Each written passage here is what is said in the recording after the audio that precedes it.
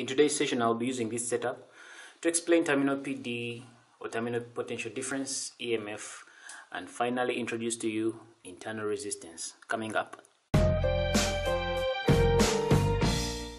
Now, if we have to look at this setup, we are having a circuit right here. We are having two cells, a rheostat and an ammeter. Across the cell, we have a voltmeter connected, and definitely this voltmeter is meant to give us the potential difference across the terminals of this cell. Right here we have a PD current graph, and we are seeing that it's even having a negative gradient.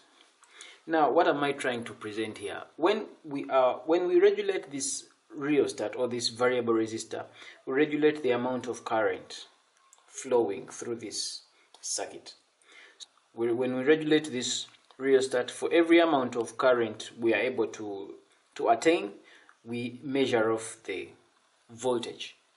So we were able to regulate this rheostat to get different amounts of current and different corresponding voltages, and that's how we're able to plot this graph. Now, from this graph, we're able to see that the potential difference across the terminals of a cell keeps varying and is not constant, depending on the amount of current that is being drawn out. So if we were to look at this point, for example, this is the amount of current being drawn out, and we are seeing that as the amount of current here being drawn out, it is having a corresponding potential difference to it. So as you increase the amount of current that you're drawing out of this cell, the more you increase it, then the potential difference also drops. When I increase the amount of current being drawn up, the potential difference keeps dropping. So the more the current that is being drawn out of this cell, the potential difference across that cell keeps dropping. If I may state it differently, I may say that when current flows out and the rheostat here is adjusted, it will have different readings for different values of current. Now, this means that the potential difference across the terminals of a cell is not constant, but it is going to depend on how much current is drawn out of the cell. Now, this potential difference across the terminals of this cell is when this current is being drawn out is what we are calling terminal potential difference. So by definition, you can say that terminal potential difference is the potential difference across the terminals of a cell when current is being drawn out. And when current is being drawn out of a cell, it means that cell is in a closed circuit. So we can as well say that terminal potential difference is the amount of potential difference, or it is the PD across the terminals of a cell in a closed circuit. So now, if you look at this graph, you realize that there is a certain amount of potential difference when the current is zero. Of course, when the current is zero, the potential difference across the terminals of the cell when no current is being drawn out has got a special name. And we are also able to see that when no current is being drawn out of the cell, the potential difference across those terminals of the cell is actually maximum. It is highest at that point. So this kind of potential difference across the terminals of the cell when no current is being drawn out is what we are calling the e.m.f of the cell, or call it the electromotive force. So if I may state it differently, this is what I could say, that the potential difference across the terminals of a dry cell will be maximum when no current is being drawn out. And this kind of potential difference is what we refer to as the e.m.f of a cell. If I may simplify it further, I will say that in the potential difference across the terminals of a battery or of a cell, when no current is being drawn out of the cell, is what we call e.m.f. So, in case you are required to define what e.m.f is, this is what you should simply say. You can say that the e.m.f is simply the potential difference across the terminals of a cell when no current is being drawn out. You can also say that it is the voltage across the terminals of the cell on an open circuit. Now, with an open circuit, we mean when no current is being drawn out of a cell, it means that cell is on an open circuit. That diagram shows you this cell is in an open circuit, no current is being drawn out of it. So the potential difference across it is what we are calling e.m.f. When current is being drawn out of the cell, that cell is in a closed circuit. Now, alternatively, we said that electricity is the flow of charge, and this flow of charge is because coulombs are moving from one point of lower potential to a higher potential.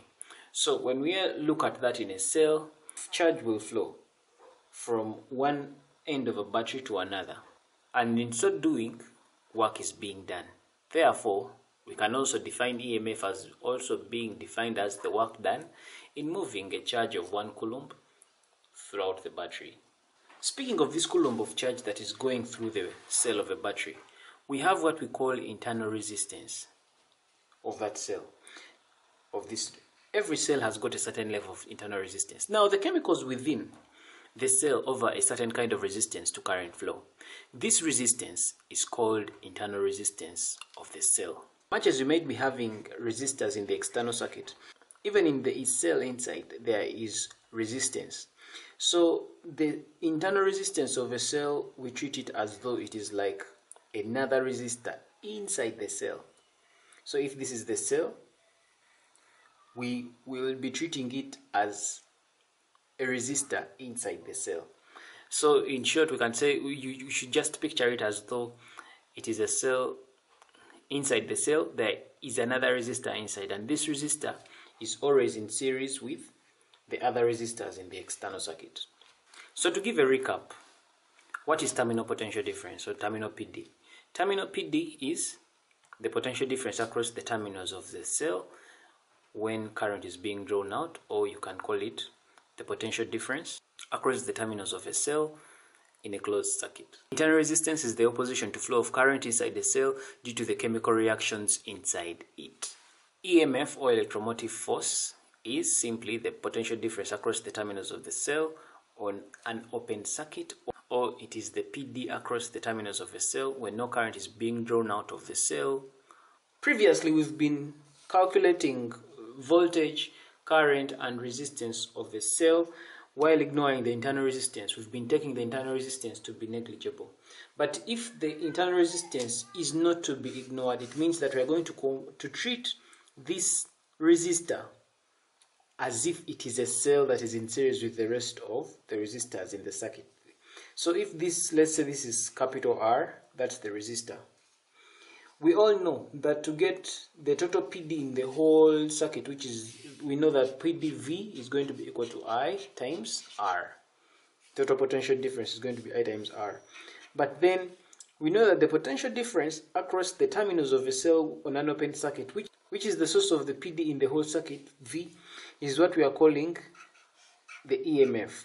We said EMF is the potential difference across the cells when no current is going out of it. And we all know that it is the cell that is the source of the potential difference in the whole circuit. So this potential difference across the terminals of the cell, the source, when there is no PD, is what we're calling E, is going to be equal to the current flowing through the circuit, which is capital I, times resistance. Now, remember now when it comes to resistance, before when we were not considering the internal resistance, we were just looking at R, the resistance in the circuit. So meaning that if you're having whatever like resistors in series or parallel, all you had to do was to just simply get the effective resistance and you would calculate it. But now when we are talking about the internal resistance, it means that now we have a new resistance in question. If we were to call internal resistance R, this is our effective resistance. It would mean that it's going to be capital I, which is the current, times R, which is the effective resistance outside the circuit, plus that internal resistance, R. So we treat this resistance as though it is in series with the external effective resistance of the circuit. And so this becomes our equation for EMF. So our equation for EMF is that electromotive force, which is the total PD in the whole circuit, is going to be equal to the current flowing through, that is the current supplied by the cell, times the resistance, the total resistance in the circuit. And the total resistance in the circuit comprises of the resistance of the other resistors in the circuit, the effective resistance, plus the resistor that is inside the cell, or called it the internal resistance. We add R plus R. We add it like this because the internal resistance and the effective resistance outside the circuit are in series. If we have to open these brackets, it simply comes to be electromotive force is going to be equal to the potential difference across the external circuit, and this is what we are calling the terminal PD, plus the potential difference across the internal resistance.